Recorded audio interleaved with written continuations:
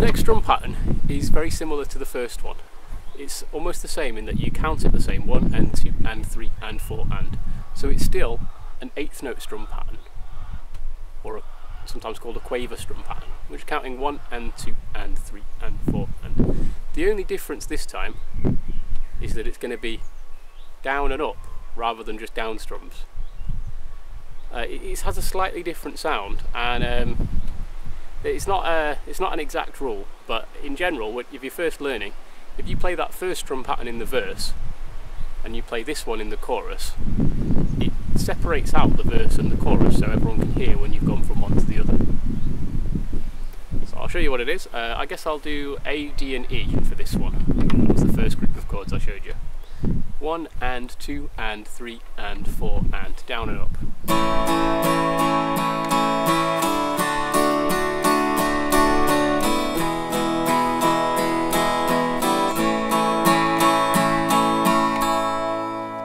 So once you start playing up strums, you might, well, a lot of beginners get this sort of sound at first.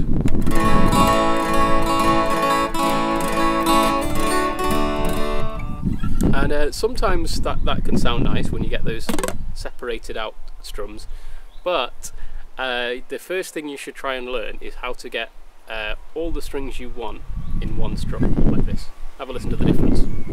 Nice down strum, nice up strum, rather than, I'm exaggerating a little bit, but a lot of beginners find that's really tricky. They come in and say, well, strumming doesn't sound right, and it's usually because they're separating out the strings, whereas what you want is this. A very quick remedy for that, if you find that your strumming sounds like that, is to try and strum a bit further than you need to. This is quite odd because most of the time when we're talking about good guitar technique, we're trying to move our hands less. Strumming is kind of the exception. We strum a little bit further on purpose. Something that really helps is if you imagine that there's 10 other strings there, or a whole bunch of other strings there, and you're trying to hit all of them in one go. It means that you wouldn't just strum to there, you'd strum all the way to here. So I'm strumming from up here all the way down to here. Even if I'm doing it quietly, and even if I'm not hitting all the strings, even if I'm just aiming for those 3, or those 2. So,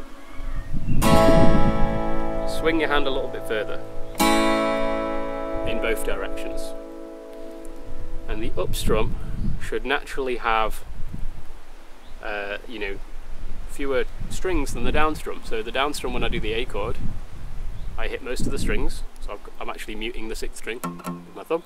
But I hit all the strings. But the up strum, you just hear 2 or 3 strings.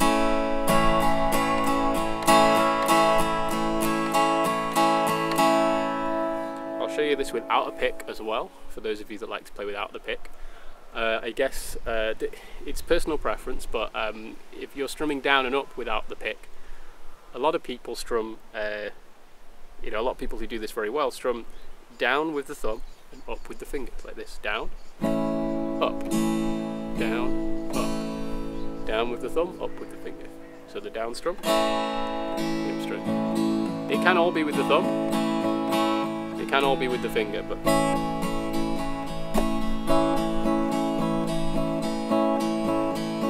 that's a very common way of doing it, all like this. 1 and 2 and 3 and 4 and 1 and 2 and 3 and 4 and.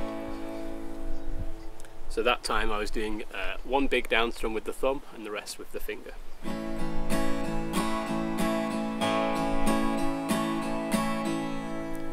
A lot of the other, I'm not going to show you any variations on this one because a lot of the other strum patterns are this one but slightly different.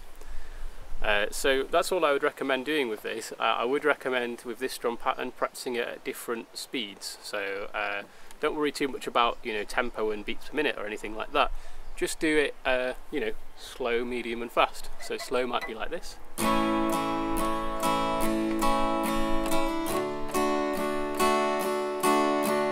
1 and 2 and 3 and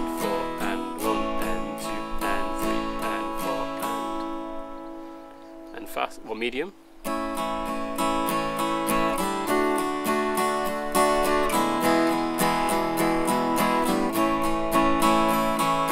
Fast.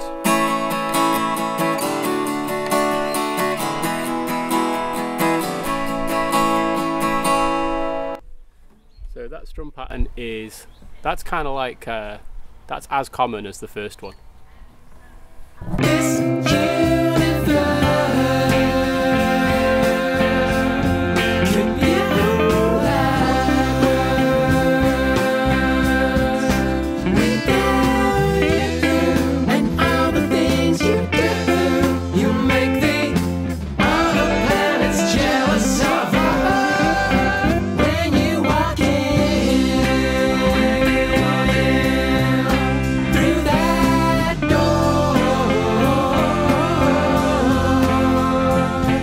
Let's do